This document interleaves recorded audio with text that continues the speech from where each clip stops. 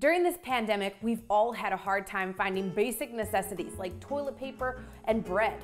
I can't help you with the toilet paper, but I can help you with bread. Today I'm gonna share a simple recipe that you can make at home. You don't even need a bread maker.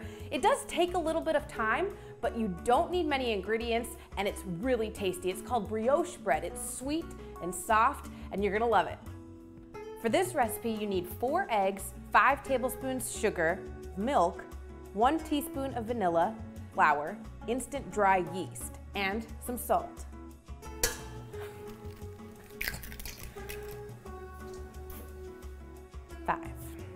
Okay? And it's important to be precise with your measurements for the flour and milk. That's why I recommend using a scale for those.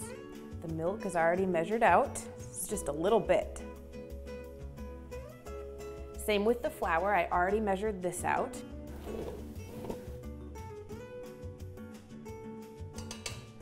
Okay, now for the yeast. So I'm going to mix all the ingredients together with a spoon first, and then once it gets a little bit more mixed up, I will use my hands to knead.